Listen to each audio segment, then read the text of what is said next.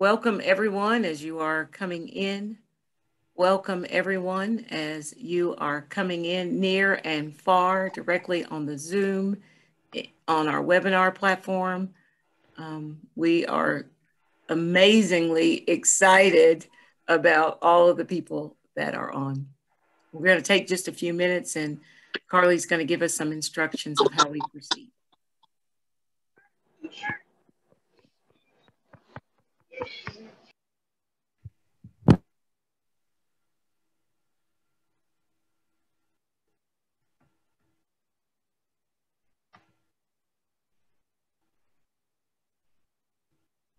Why are you so pressed?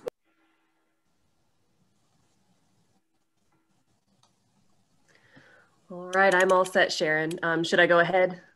Yes, I think we should get started and you can tell us how we're all interacting with one another this morning. Wonderful. Well, good morning and welcome to the Emory and Henry 2021 MLK Celebration Keynote Address titled Good Trouble, Rosa Parks and the Radical Roots of the Montgomery Bus Boycott with Dr. Danielle McGuire. My name is Carly Blaylock. I'm the Special Projects Coordinator for the Office of Diversity, Equity, and Inclusion. I'd like to go over a few housekeeping items with everyone before we get started.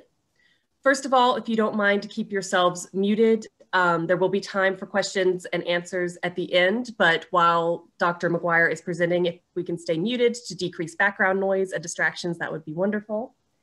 If you would like to be in speaker view, you can do that by going to the top right-hand corner of your screen and selecting speaker view. That will allow the majority of your screen to be our speaker. Also, for our faculty that are present, we are hosting Faculty Connections after this event on this same link. So what you will do is just simply stay on, we'll play some music and allow our students to depart for lunch, and you will stay on for the Faculty Connections with Dr. Danielle McGuire. Now it is my honor to introduce the president of Emory and Henry College, Dr. John Wells, to bring greetings.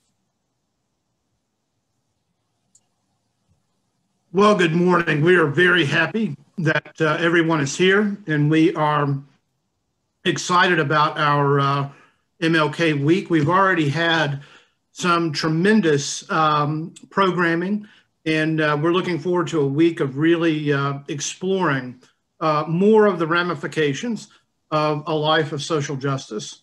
So welcome everyone, and we're looking forward to our speaker. Thanks so much for being here.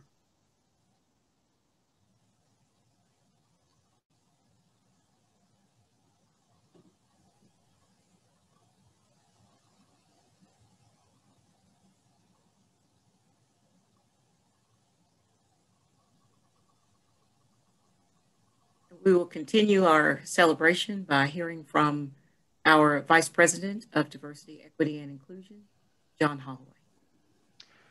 Good morning, everyone, and greetings to our students, staff, faculty, trustees, alumni, community members, and friends of the college. On behalf of the Office of Diversity, Equity, and Inclusion, it is truly my honor to present to you the 12th annual Dr. Martin Luther King Jr. Convocation. As many of you know, each year this event is dedicated to the memory, life, and legacy of the Reverend Dr. Martin Luther King Jr. Through the convocation, the college honors MLK with invited special guests to deliver a talk or performance around civil rights. As well, we continue to showcase our wonderful faculty, staff, and students throughout the week in the offering of workshops and different activities. I hope everyone is looking forward to a dynamic talk this morning. Our keynote, author and historian, Dr. Danielle McGuire, a distinguished lecturer, is engaging, insightful, and we are fortunate to have her join us. The DEI team had the chance to visit with her via Zoom a few weeks ago. We are all excited for her talk. We have an incredible week of impactful programming and activities, which is the outcome of focused work by our very devoted MLK Planning Committee, a committee of faculty, staff, and students under the leadership of the Reverend Sharon Bowers, Director of the Inclusion and Dialogue Center, and Carly Blaylock, our Special Projects Coordinator. Can we please offer a virtual round of applause for our MLK Planning Committee?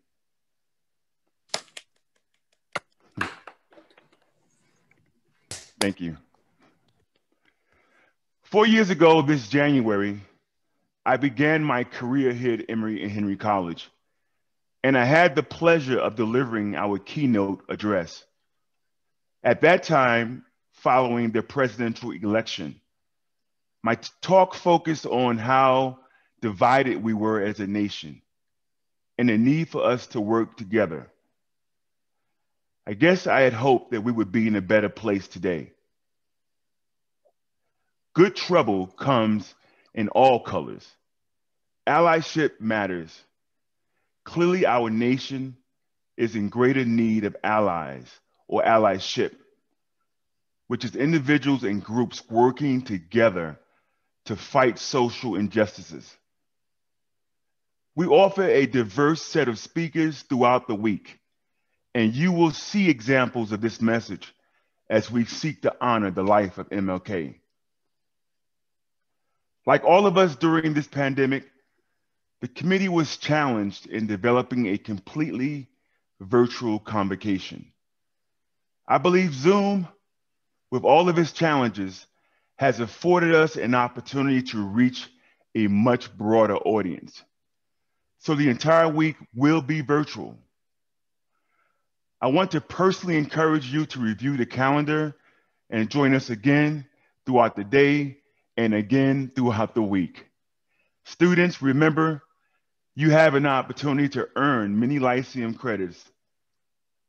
Finally, I would like to sincerely thank the continuous financial support from our president, Dr. John Wells, who walks the walk, who encourages my office to take license with vision and to be bold. Thank you, Dr. Wells. And now I will turn it over to Joan for the introduction of our speaker. Thank you.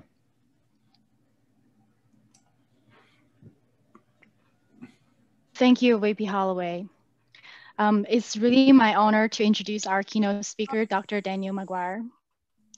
Dr. Danielle McGuire is an award-winning historian, public speaker, and author of At the Dark End of the Street, Black Women, Rape, and the Resistance, a new history of the civil rights movement from Rosa Parks to the rise of Black Power, which won the Frederick Jackson Turner Award and the Lillian Smith Book Award. She's a recipient of the Lerner Scott Prize for Best Dissertation in Women's History. Her Journal of American History article, It Was Like We Were All Raped, Sexualized Violence, Community Mobilization, and the African American Freedom Struggle, won the A. Elizabeth Taylor Prize for Best Essay in Southern Women's History and was reprinted in the Best Essays in American History. McGuire is a distinguished lecturer for the Organization of American Historians and has appeared on PBS, CNN, MSNBC, Headline News, National Public Radio, Book TV, and dozens of local television and radio stations throughout the United States. Her popular essays have appeared in the Los Angeles Review of Books, the Detroit Free Press, Bridge Magazine, Washington Post, Huffington Post, and CNN.com. She serves as a consultant on documentary films such as The Rape of Rusty Taylor and You Belong to Me, The Ruby McCollum Story. She helps curate educational historical tours and civil rights-related curricula for secondary schools and serves on the advisory board of History Studio. She's an adjunct associate professor of history at the Wayne State University and is currently at work on a book about police violence in Detroit in 1967. Welcome, Dr. McGuire.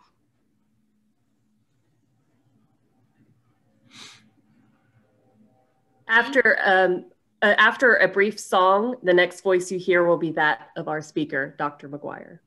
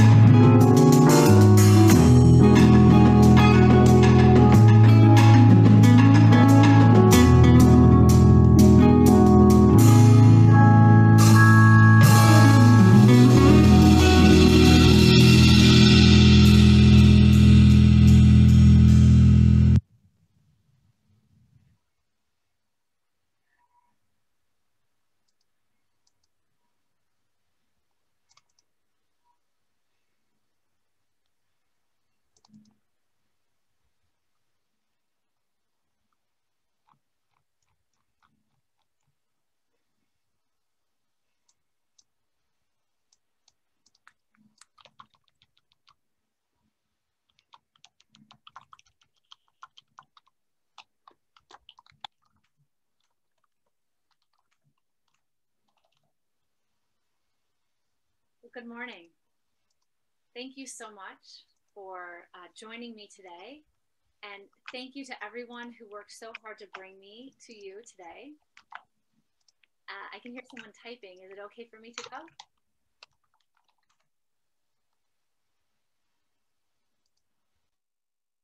All right, I'm going to go ahead. Anyway, thank you. It's wonderful to be here with you.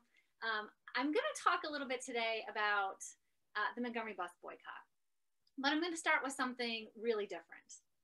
About 3 years ago, Oprah Winfrey gave an electrifying speech at the Golden Globes Awards. She spoke about the Me Too movement, and she praised all of the women who had endured sexual harassment, assault, and terror.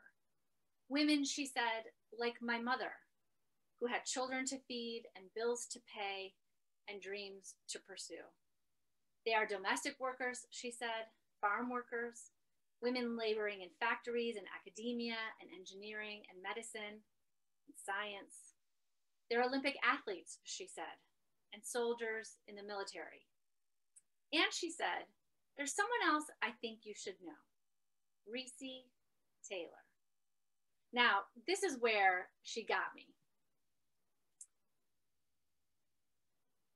Oh, Carly, I'm sorry, my slide's not sharing again.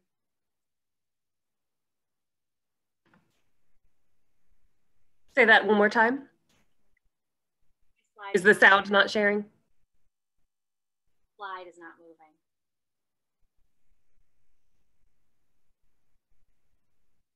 We see Oprah. Is that who we're supposed to be seeing? Yeah, but I need to switch my slide and it's not going.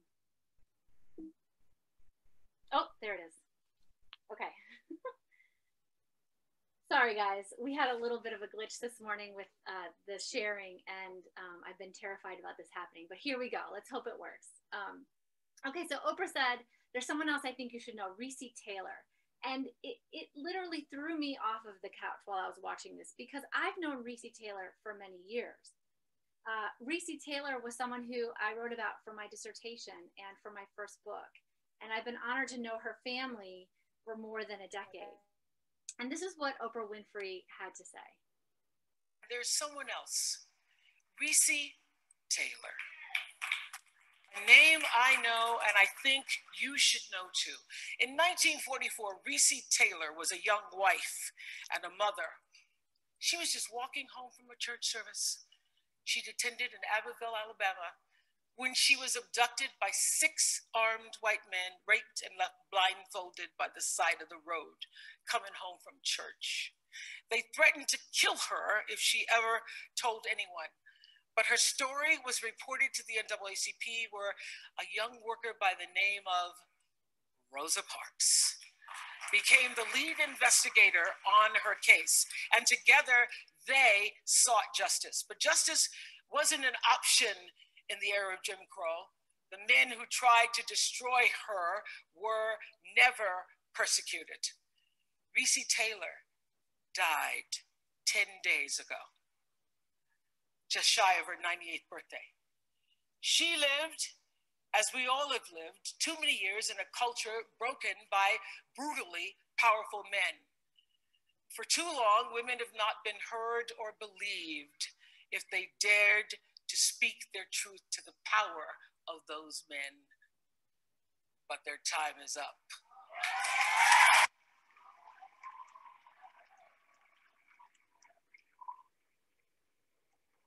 Their time is up.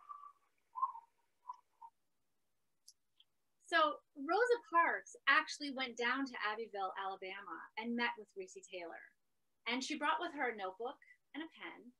And she took Taylor's testimony and she carried it back to Montgomery, where she and the city's most militant activists organized the Committee for Equal Justice for Mrs. Recy Taylor. Now, this campaign quickly went nationwide, prompting the largest Black newspaper in the nation, the Chicago Defender, to call it the strongest movement for equal justice to be seen in a decade. But there was no justice for Recy Taylor, even with national and international pressure to prosecute her assailants. The local grand jury, all white and all male, refused to indict the men who actually admitted assaulting her. The Committee for Equal Justice moved on to other cases, other Black women throughout the 1940s, and they would become better known as the Montgomery Improvement Association. 11 years later, with Rosa Parks at the helm, this group of homegrown activists would launch a movement, the bus boycott, and a leader, Dr. Martin Luther King Jr., that would help to change the world. By then, Recy Taylor was largely forgotten. The only tiny bit of justice she received was in 2011, when the Alabama state legislature issued a formal apology for the state's, quote, morally abhorrent and repugnant failure to properly prosecute her case. But by introducing Recy Taylor to millions of Americans, Oprah Winfrey did something really important.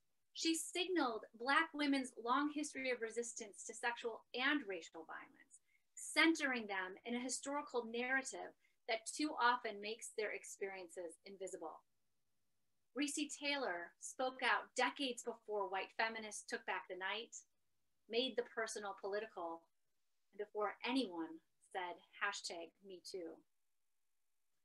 Her story is part of a much longer history, both terrifying and inspiring, of Black women who have endured public humiliation and risked their lives to lead the charge for freedom.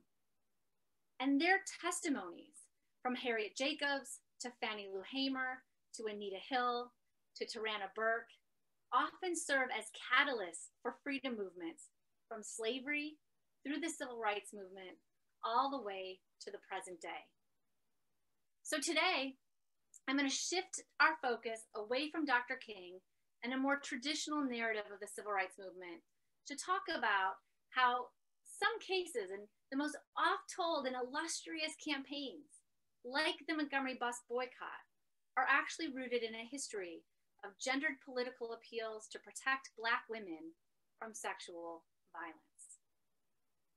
So I was listening to NPR in 1999. I know that's a century ago. It was a show that featured the oral histories of movement veterans. And this particular episode was about the Montgomery bus boycott. And the person speaking was Joe Asbell, who was at the time the city editor of the Montgomery Advertiser, which was the white newspaper. And this is what he said.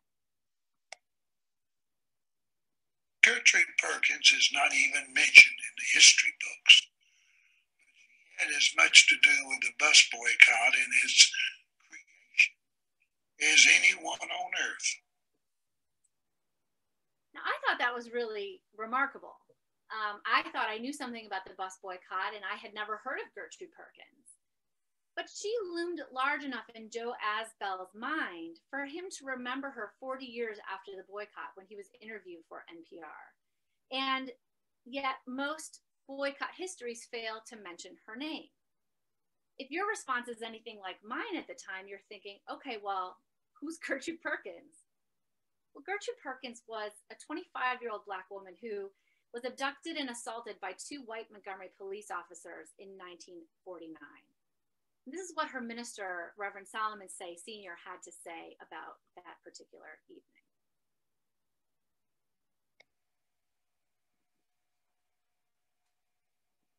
Two policemen had picked her up and taken her down on the railroad and had all types of sex relations with her at that particular time. And when they put her out, she came to my door and she told me what had happened to her. I sat down and wrote what she said had happened to her, word by word. And when she had finished, I had it notarized and sent it to Drew Pearson in Washington. And Drew Pearson went to the air with it. And when the power structure knew anything here in Montgomery, what Gertrude Perkins said happened to her was all over the nation. Now, after Gertrude Perkins told Reverend Say what happened, they actually went to the police station and reported the crime. Of course, they accused her of lying. The mayor called her claim completely false, and they refused to hold a lineup or issue any warrants.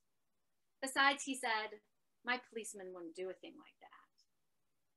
But African Americans in Montgomery knew better. They knew the history of the police there involved not just racial violence, but also sexist harassment and brutality. And so they quickly formed a committee. And they called it the Citizens Committee for Gertrude Perkins, and they demanded an investigation and a trial. Their public protests lasted for more than 2 months. In the process, they exposed the longstanding practice of police officers assaulting Black women. They forced a grand jury hearing, and they brought the city's disparate Black ministers together really for the first time. Now, this was all very interesting. I still didn't understand what Joe Asbell meant. What did Gertrude Perkins have to do with the bus boycott? After all, her case happened in 1949, 6 years before the boycott. I still didn't understand what Joe Asbell really meant. And so for a long time, I set Gertrude Perkins' story aside, but I kept it in the back of my mind as I began researching the Montgomery bus boycott. What I found was really interesting.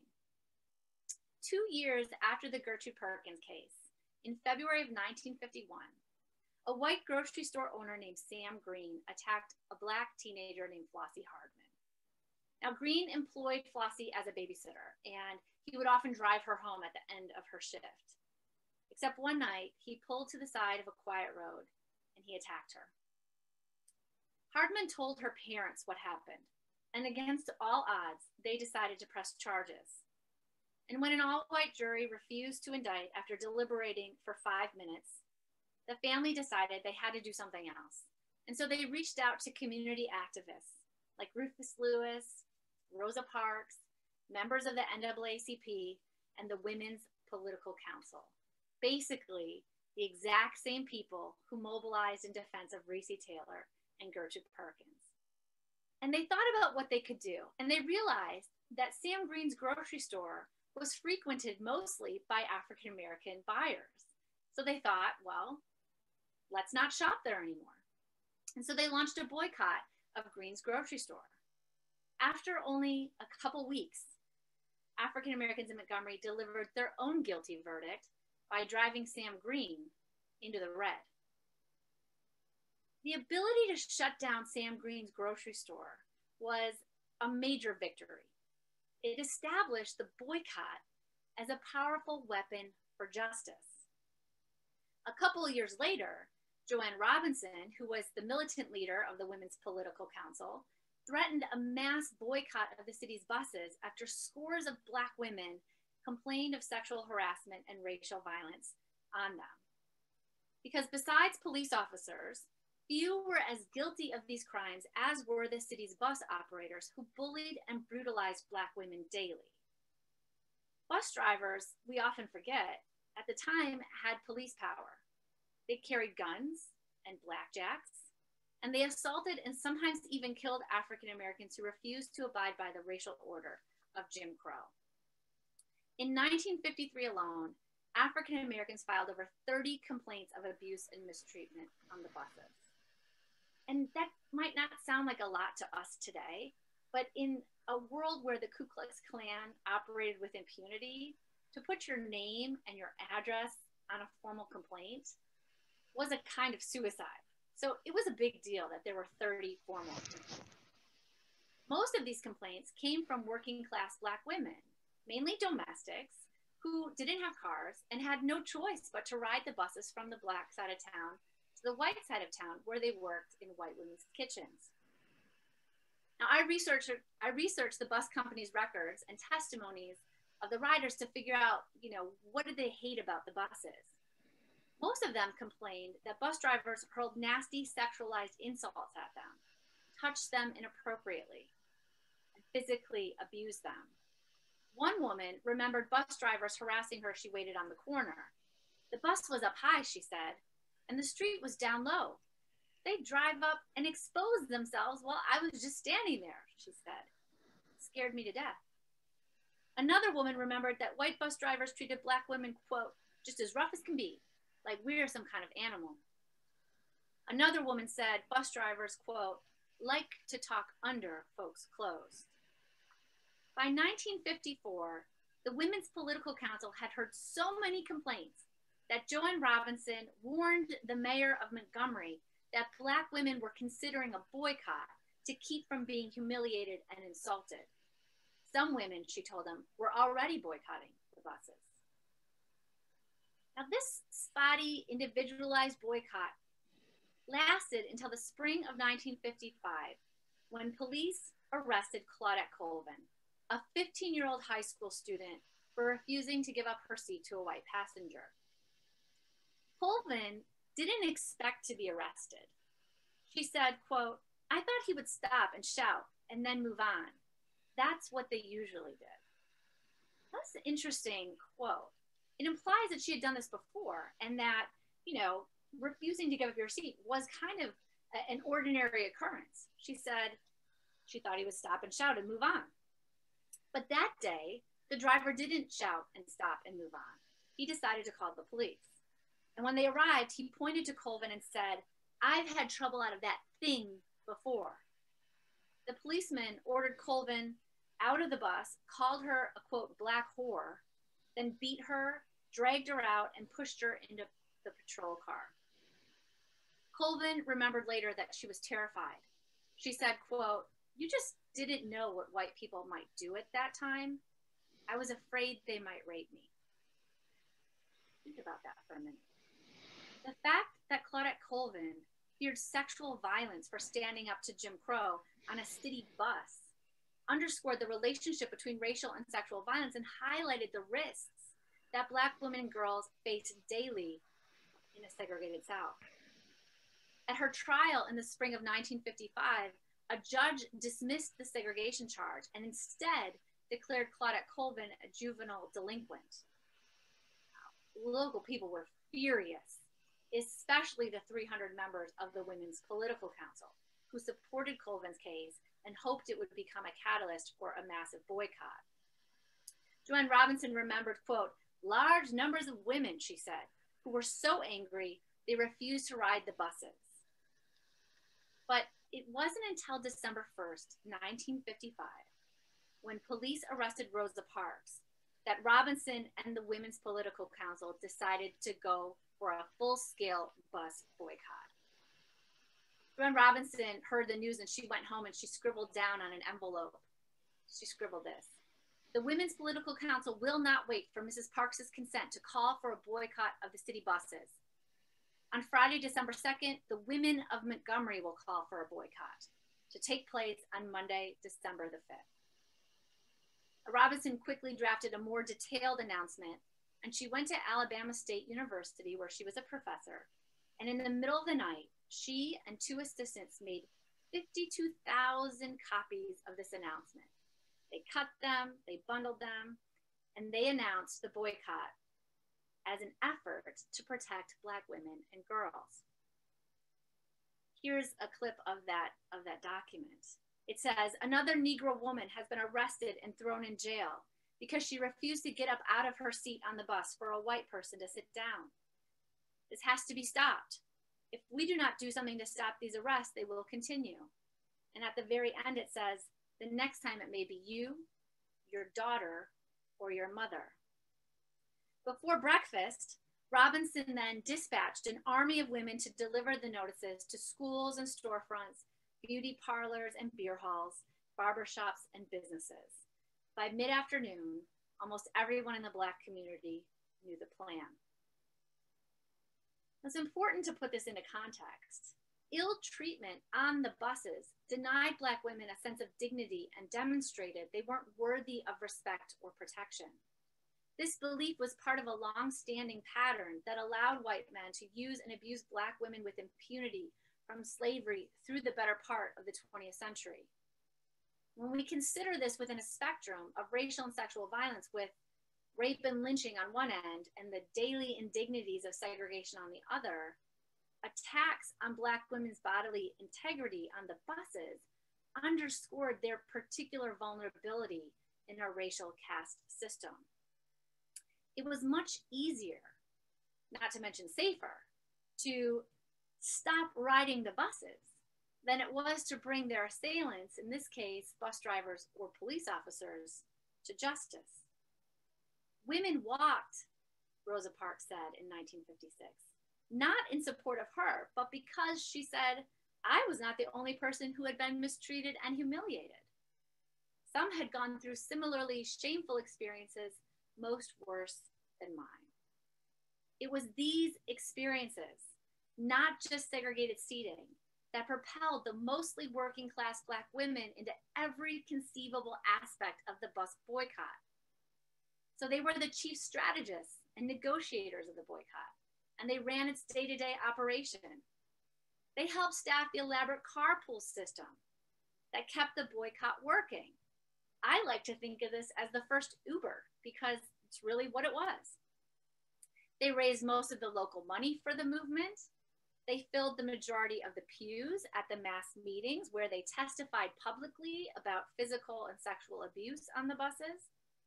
And because they made up 80% of the city ridership, they were the ones who walked.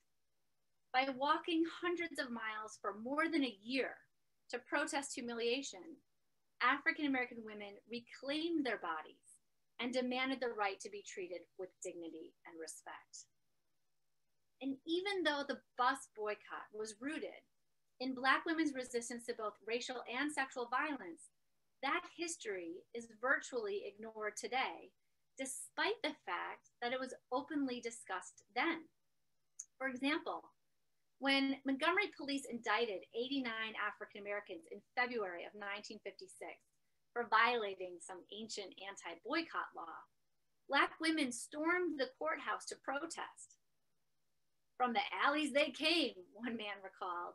Black women with bandanas on, wearing men's hats with their dresses rolled up, he said. They stared down the police and refused to move when ordered.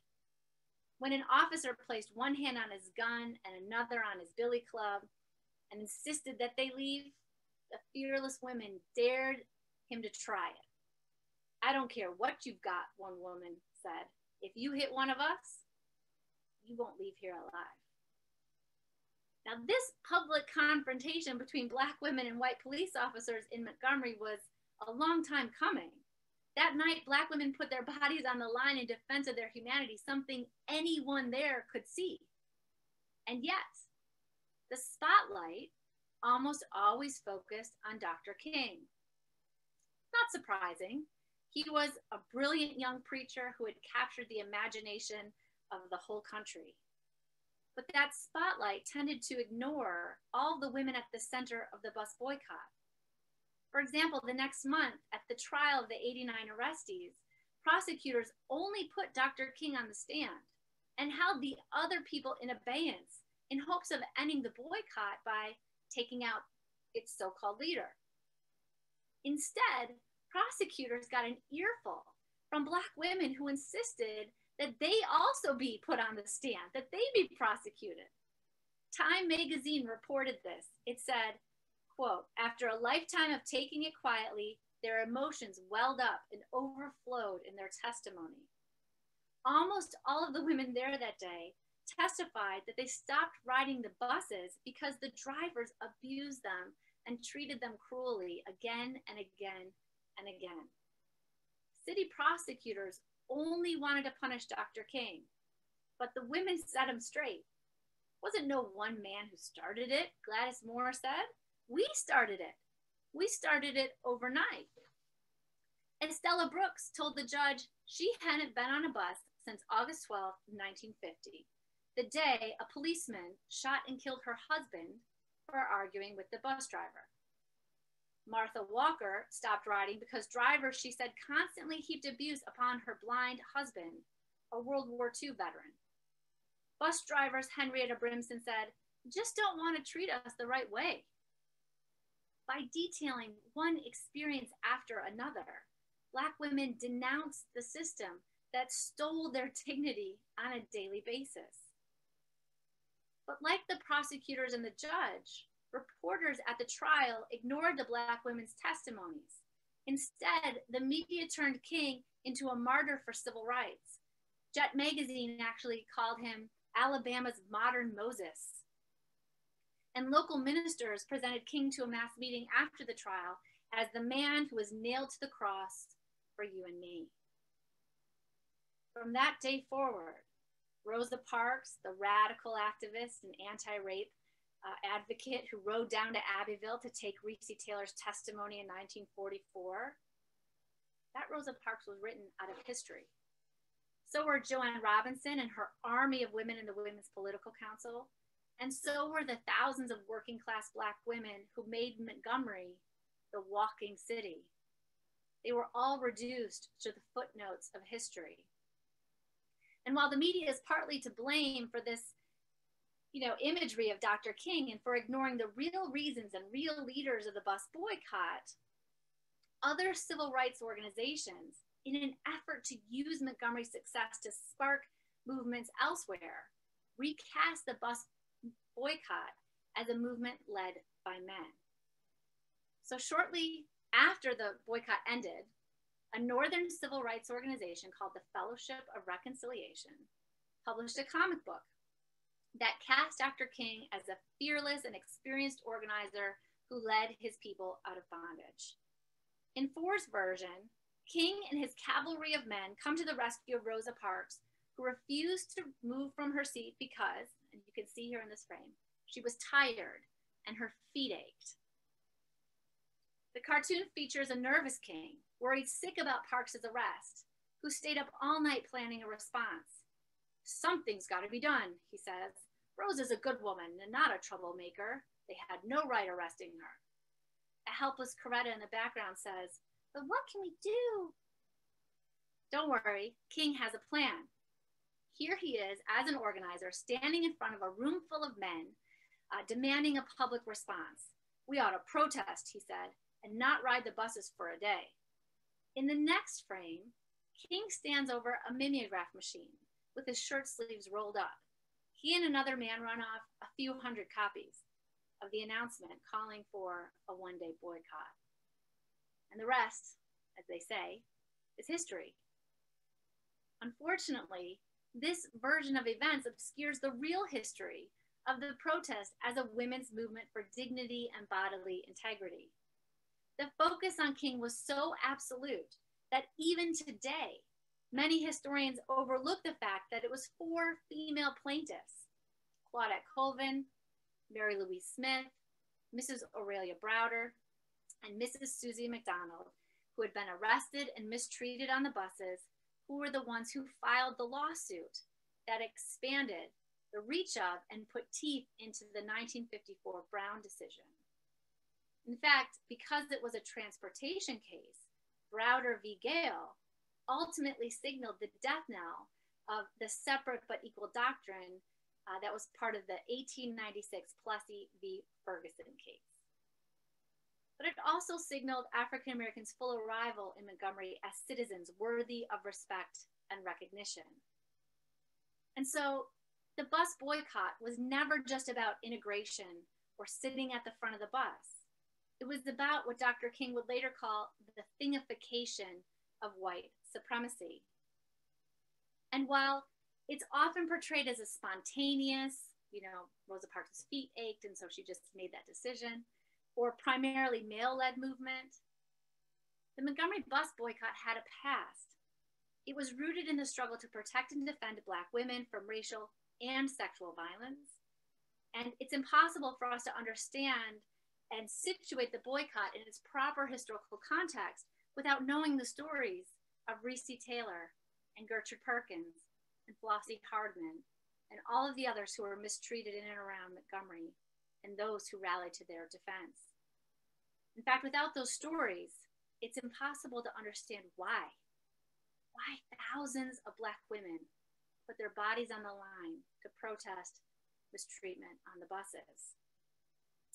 Now, you may be wondering why I focused on Rosa Parks and Black women instead of Dr. King on Martin Luther King Day.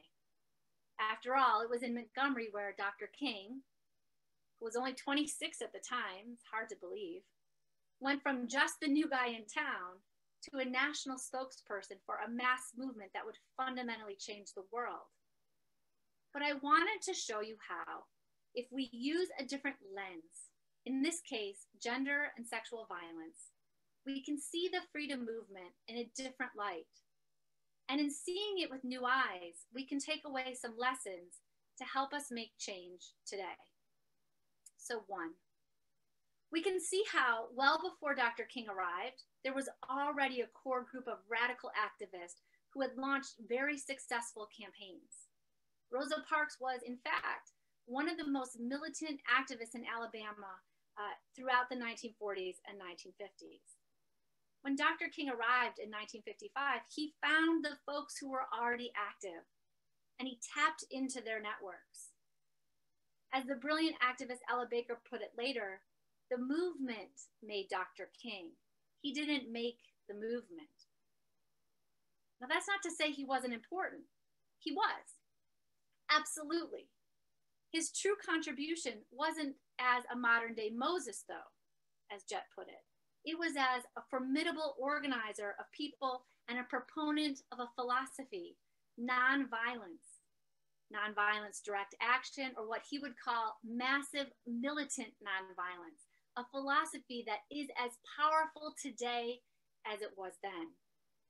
To single him out as a sole leader is to betray the greatness of his radical vision to remake America, a vision that included ordinary people leading movements in their own communities.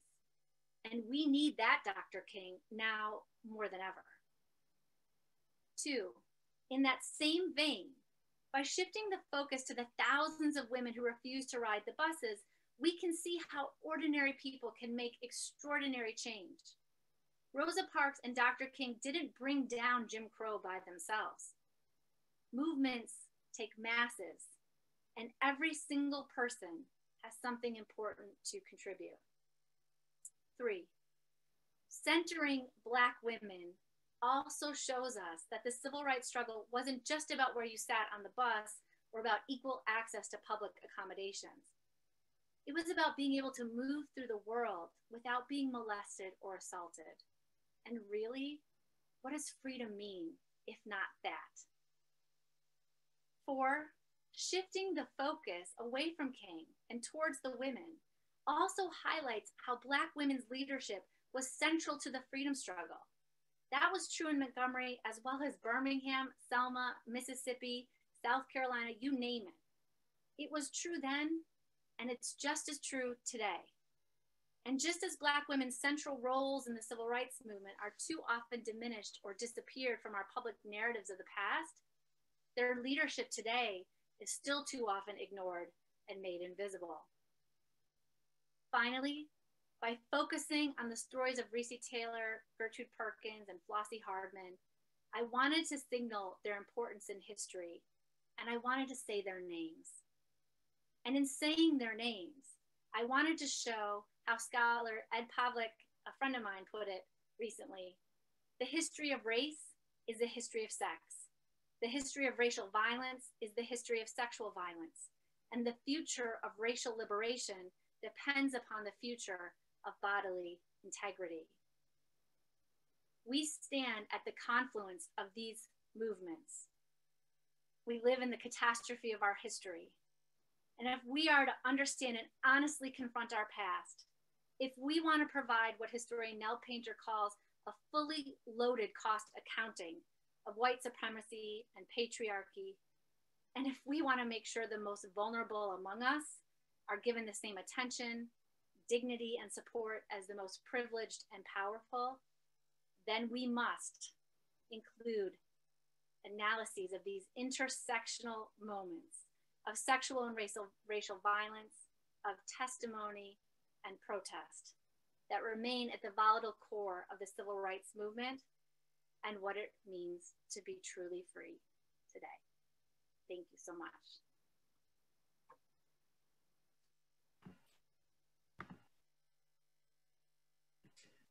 Thank you, Dr. McGuire. So we're going to open up now for Q&A. There's 2 ways that you can ask a question. If you would like to unmute yourself and ask a question, you can absolutely do that, or you can put it in the chat and I will ask it for you. Either way is just fine.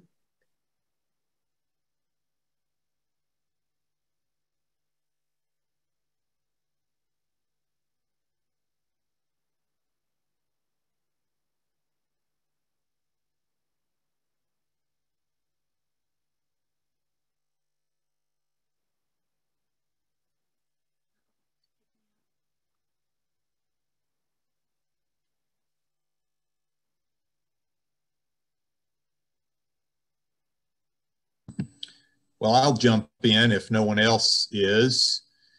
Dr. McGuire, as you were speaking, especially in the last part of your talk, one of the things that I thought about was the ways in which history is often told as individual great men, usually, or individual great person. And to me, one of the more current examples of this is after the results of the presidential election in Georgia and then the Senate runoff in Georgia, you saw all sorts of stuff on social media celebrating Stacey Abrams, rightly so. But I recall more than once where she would post something about, you know, it's not, I mean, she didn't say it in these words, it's not just me, there's all these other folks. And you talked about ordinary people. John Dittmer's history of the Mississippi Civil Rights Movement is called Local People. So I'm interested in just your talking a little more about that. Why is it that we seem to want to focus on just one person, often a man, but what's going on there? Well, since this is the age of conspiracies, the conspiracist in me thinks it's a way to depoliticize movements, to de-radicalize them, and to lead people to believe that they need, you know, these powerful leaders who are the only ones who can help us make change. And so it takes the onus off individuals to, you know, be part of a community, part of an effort to, you know, make the world a better place, even in their neighborhoods, and puts it on some mystical, magical, singular entity to do all the work for us. I think it's just simplistic. You know, if you think about the way we write textbooks, you know, you have a few hundred words you can use, and so you go to the most important person. But it's also part of our history, the way the news media framed King and framed the movement. They often singled him out, and that was part of the gender and racial politics of the time as well. And it is today in lots of ways. But I think that's just how we've been conditioned to think change happens, that change happens by leaders and people follow leaders. When the reality is, when we study the labor movement, the civil rights movement, the voting rights campaigns, it's about ordinary people working, doing what Ella Baker called the spade work of organizing, the everyday, mundane, boring, awful, you know, non-celebrated tasks that make change possible. So if you think about what happened in Georgia, that took hundreds of thousands of phone calls, of door knocking, of petitioning, of talking, of conversations. And Stacey Abrams couldn't have done that herself. I mean, you know, hardly anybody is persuaded by a talking head. Well, maybe not hardly anybody, but it takes real work. And I think, you know, that is a great example of how probably our media and our desire to, you know, package a story gets sold again and again and again. And the more important part of that story is the ordinary people doing the daily work to make change possible. Thanks. Dr. McGuire, we do have a question from the chat. How do we make the connection with these Black women and King without taking away from King's legacy? Well, why isn't there room for both and, right? Understanding King is understanding that he had a powerful message. He advocated a powerful philosophy that he devoted his life to, that he convinced other people to devote their lives to. And studying him is important. And it's, you know, talking about how movements are made isn't to diminish him at all. It's to actually, I think, raise him up and understand his role. And understand the power that he had to help people believe in themselves. You know, Dr. King didn't, you know, give speeches and say, I alone can change, you know, the law. He said, we're all in it together. he promoted this idea of moving from an I to a we kind of movement. Instead of being an individual stuck and locked in struggle, who faces these burdens alone, you move it to the community. And together the community can both share the pain of the past and the hope for the future. So if we listen to Dr. King, that's what he's talking about. So in some ways, you know, expanding our understanding of him, decentering him just a little bit, at least the version of him that's told publicly, is really important way to understand him better, to understand him as an organizer and not just as a dreamer or a speech maker.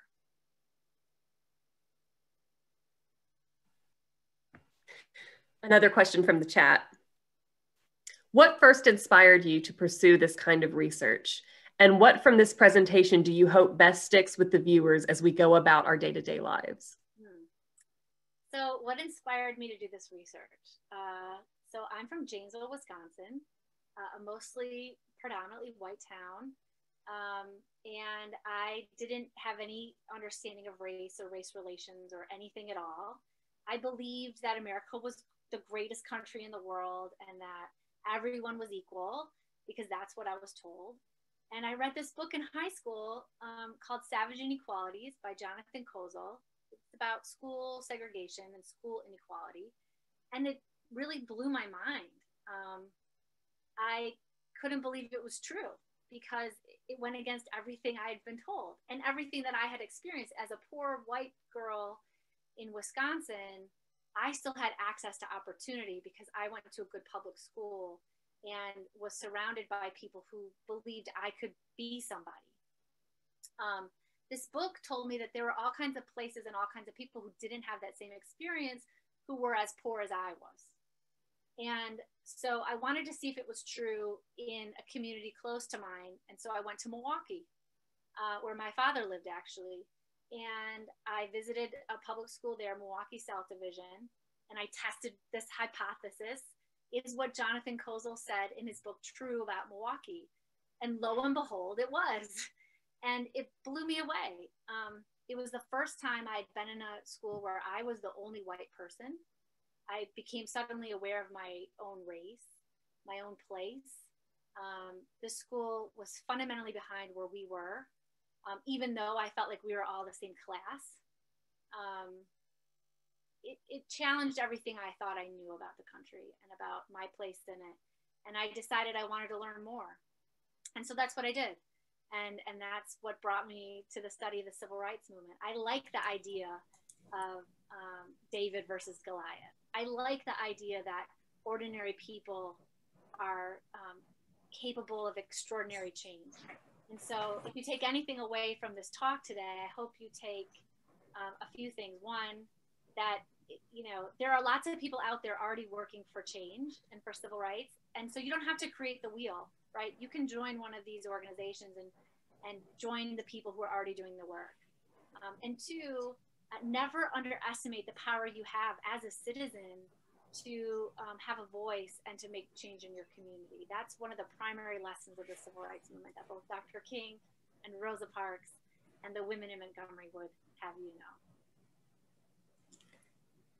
Dr. McGuire, this is Sharon Bowers. If we agree that Black women have always been at the forefront of anti-racism activism, how do we deal with intersectionality and the continual dismissal of their actions and men being placed in the forefront instead? It is very hard. And you see this attempt again and again and again. I mean, we have a movement for Black lives, and yet we still have to, you know, Kimberly Crenshaw has to still put forward a Say Her Name campaign because the focus is almost always on violence done to men. And so Black women not only have to, you know, they're not only leading the movements, like if we look at Black Lives Matter movement, not only are Black women at the center of that, the leadership of that, but then they also have to start a new movement to focus attention on Black women who are targeted by police violence and other kinds of violence. And so we need people to understand that until the most vulnerable among us are are protected and treated with the same dignity, respect, and protection as the most privileged, and I'm talking mostly to white women now, unless white women get involved in that, I think we're still going to have these fractures where Black women have to both lead and fight to make their leadership visible.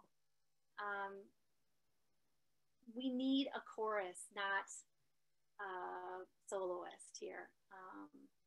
And understanding our history, understanding Black women's central role in almost every freedom movement this country has ever seen, I think can help us get behind those Black women as leaders, support them, fight with them, and move together towards a more just and free future.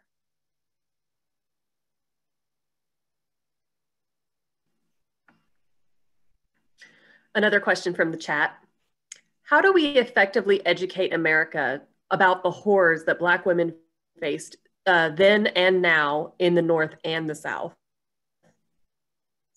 Well, we have a lot of work to do in general. And to me, you know, focusing our attention on Black women and other women of color affords us an opportunity to get the whole of American history. When we leave them out, we get a fractured version of our past, a little piece of a mirror that doesn't reflect our reality in the present, and doesn't honestly reflect the reality of the past. And so when you center Black women in the history, when you center women of color in the history, and you center them in the present, we can move towards a better understanding of our past and a better understanding of our present. But until we do that, we're in some ways short-sighted, right? And so I think we need to just do the work, right? How do we do this? We do it by doing the work. And we do it by demanding that the institutions where we learn and the sources where we get information from center that history and those women in the narrative. We can ask that of our teachers, of our professors, of our media, etc. We can force that. We can. This is a big question and a very important one. How do we get white women to see their complicity in oppression? Well, one of the ways is by learning about the history of white supremacy. And that requires individual efforts. You know, white women don't need Black women to tell them about their struggles, for white women to understand racial violence, the history of racism, right? White women can do that work themselves, and they need to. They need to be their own teachers here. And there are ample resources to do that work. So there's no excuse at all for not understanding, or at least trying to understand, our history. Now more than ever, there's podcasts, you know, books, videos, movies. There's so many ways to understand our history and our role in it. White women have for too long used their position and proclaimed their innocence in order to maintain their position of power and authority, even in a patriarchal society that diminishes us as well as women of color. We need to band together in order to get free, all of us. But the point isn't to learn about this in order to feel guilty or to wallow in that, like, oh, I'm part of this horrible history. Because guilt really, it does nothing for motivation. You know, if you're guilty about something, you usually don't say, well, I'm going to change that. You just hide from it. You bury it. You move on. You shroud it in shame, right?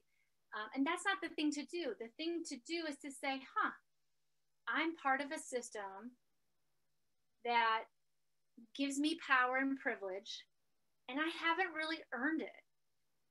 I'm part of that system because of the color of my skin or the class status that I was born into or that I, you know, climbed into. And I can use my power and privilege to help others as well.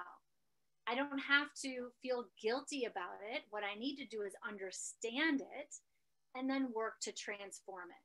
So I always think of white supremacy in some ways as like gray hairs. And I have a lot of them these days. And if I see a gray hair, I pluck it out. I'm like, oh my God, there's a gray hair. It's like white supremacy. I will do something and I'll think, oh my gosh, where did I get that idea from? Where did that bias creep into my mindset? Why did I feel afraid when I saw a group of Black men over there? What is that? That's white supremacy. That is the world that we're swimming in. And like fish don't always know that they're wet. We don't always know that we're breathing in and absorbing ideas of racial superiority and inferiority. And it's okay to say, holy cow, I'm prejudiced and I have bias. And then you say, okay, what do I do about it? Let me work to get that out of my system. Let me work to see where that came from. Let me work to understand why I feel that way and understand that that's what it is. It's a bias. It's a prejudice. We learn these things and we can unlearn them. So whenever I talk to white people, I just try to get them to understand that guilt isn't a useful emotion and neither is shame. What's important is acknowledgement, education, and then action. And that's something we can all do and we can feel proud of that. And I'll tell you what, when you do the work and you try, my experience has been that people of color see that and they recognize it and they will help you and stand by your side in that journey.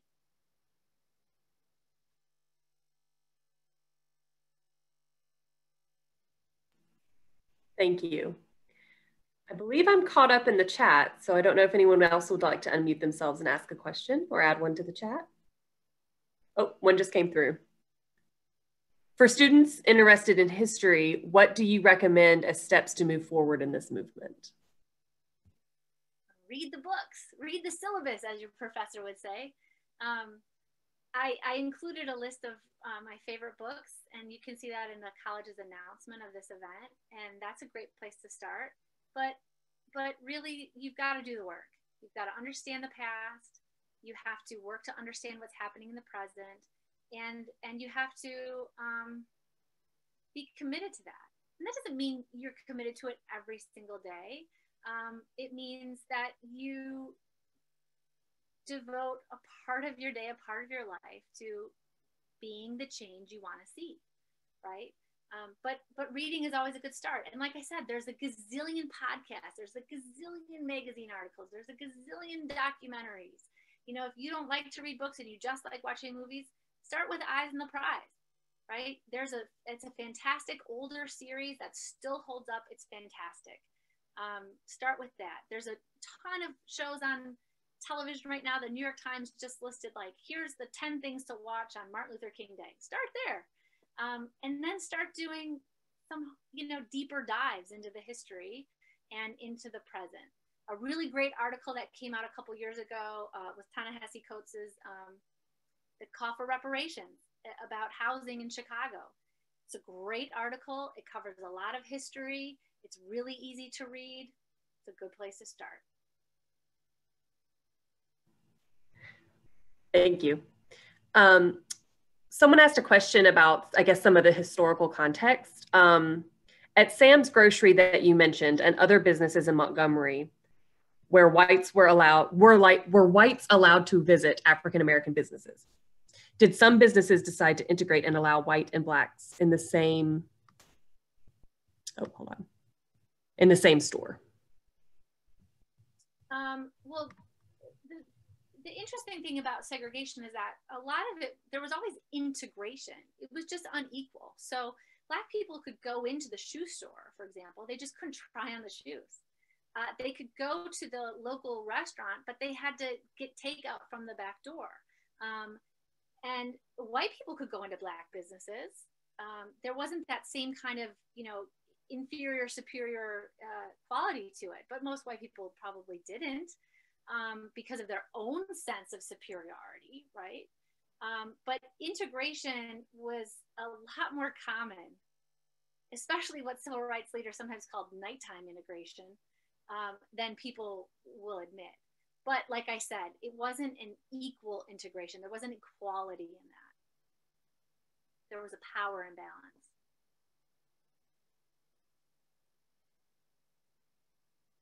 But I will also say, Black people have never done to white people what white people have done to Black people. And it's interesting to me that there's always this fear that if you commit fully to equality, that white people will sort of have it coming. And that to me is white people's own guilt about their own complicity in this history and in this systematic and structural racism of our society. But it's never been the case.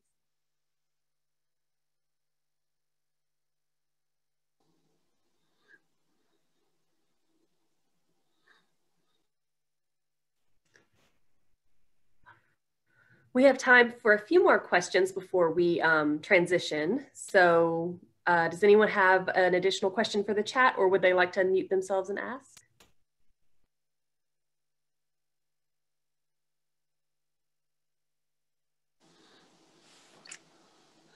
Are you there? Yeah. Yeah, hi. Hi. I'm a friend of Danielle's, and she's going to recognize this question.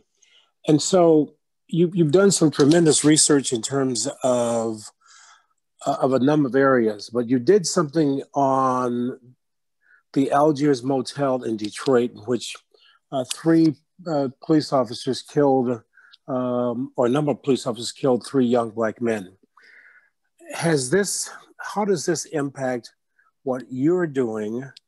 And can we educate not only America, but the world to the inequality and the things that law enforcement officers have done to continue to perpetuate these kinds of thoughts and ideas of lack of Black humanity? Great question. And before anybody thinks that this is some radical liberal hippie on the phone here, this is the former police chief of Detroit, Dr. Ike McKinnon, okay, who is African-American, who has had his own experiences with police violence as a police officer coming up in Detroit in the 1960s, 70s, 80s, and 90s. So this question from Dr. McKinnon comes out of a place of deep understanding of both police violence and racial discrimination and bias in police departments. And so, I would defer to you, Dr. McKinnon, but as I so often do. But he's right. I mean, I'm writing a book right now about the murder of 3 African-American teenagers by a group of white policemen in Detroit in the middle of the 1967 uprising. And I've gotten the FBI files, the police department records, you name it, interviews with all of the victims, their families, and interviews with the assailants themselves.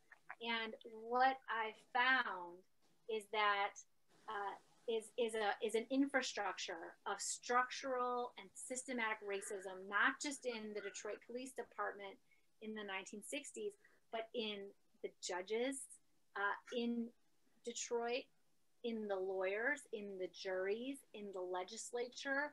And so it's so important to see this infrastructure of systemic and structural racism in the North, because we so often put the blame for segregation and racial injustice on the South. And the truth is, it was as virulent and as violent and as difficult to crack in the North, maybe even more so than it was in the South. And when you go through the records and you see the lies and the cover up and the actual transcript of these things, there's no question that this, police violence has a long history, and that there's a history of working to protect bad cops who do bad things from any kind of punishment.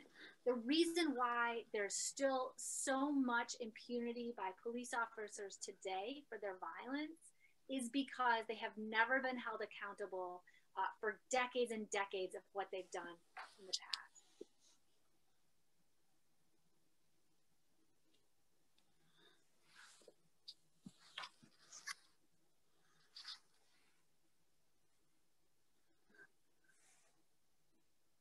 We have one more question in the chat here. How have you been received by Black women and Black people as you study their history and herstory? How do you navigate this terrain? Well, you know, the truth is that this is our history as Americans, and we need to understand it. And white people have a very large role in the history of white supremacy. I mean, the role, right? So in order to understand American history, we need to understand Black history. It is the history of America. In fact, when you leave Black people out of the history, you have a very incomplete narrative of the American past. How have I been received? Very well, mostly with open arms. You know, I've worked alongside a lot of older African Americans to help tell their stories, like Recy Taylor and her family. I just talked to her brother 2 days ago, in fact. I'm in touch with almost all the women that I wrote about who worked with me and helped me lift their voices up so that they could, you know, be recognized for what they did in the past and the role that their testimonies play in the present. There are some people who don't think white people should be doing Black history or shouldn't be telling those narratives, and that's okay. That's rooted in a very real history of racial exploitation, and I understand that. But my experience has been that when you are true to yourself and you do the work and you do it consistently and honestly and with integrity, that there are very few barriers because we're working for the same thing.